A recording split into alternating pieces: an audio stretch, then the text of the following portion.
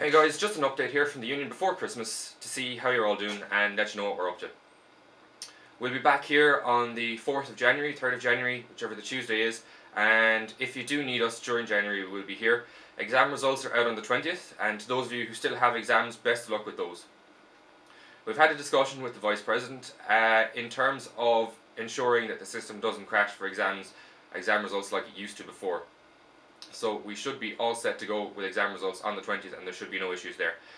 Anybody who's interested in taking a leadership development program, we hope to have one up and running sometime around Easter. It'll be a 3-day program, hoping to get word on funding during January. So that would be for anybody who's interested in developing their leadership skills or finding out more about what it takes to be a leader in a public sector company, a private sector company, or in the non-profit sector.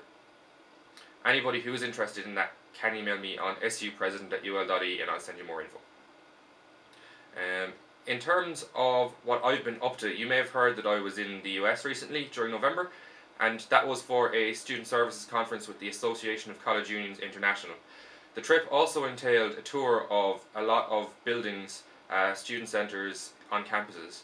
The most impressive by far was the student union at the University of Massachusetts in Boston.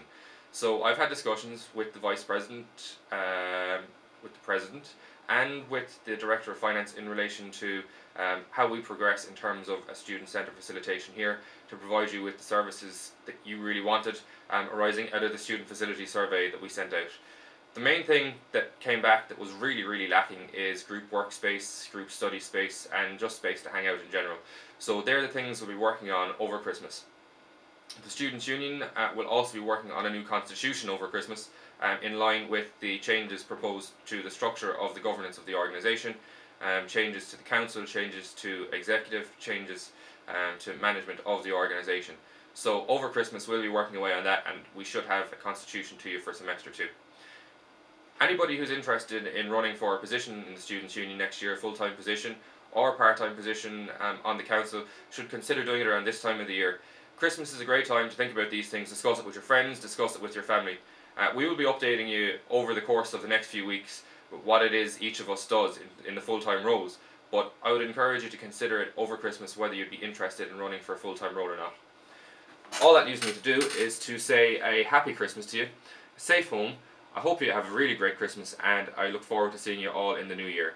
Those of you leaving us, we'll be sad to see you go. Those of you coming back from Erasmus or coming here on Erasmus, we'll be glad to have you. Hope everybody has a fantastic Christmas, and see you in the new year.